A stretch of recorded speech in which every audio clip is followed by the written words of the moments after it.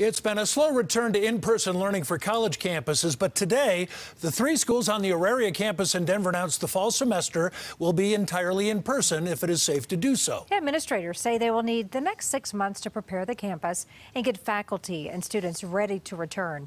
Jeff Dodd, working on this story tonight for us, joins us from the campus. And Jeff, many college students were hoping to hear this. Karen, there are 38,000 students that come here, split between Community College of Denver, Metro State, and CU Denver. All 3 schools say they have heard from those students that they are done with online learning. They want to return to the benefits of the classroom.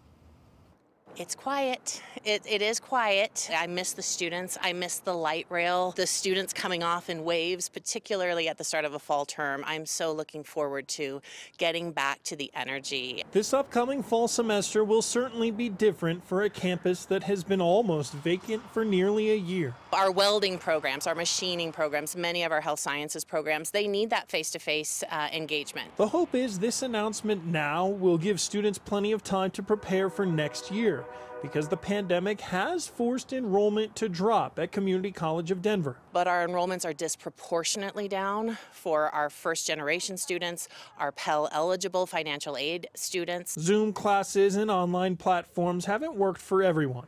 The colleges at Auraria know they need to get back into the buildings to better serve the students. That not only are you having classes on campus, but that those student support services that you've been depending on and counting on, your advising, your financial aid, food pantries, will also be available for you when you come back on campus. A sign of a return to normal. Many people are ready to get back into that face-to-face classroom, but they want to do it safely.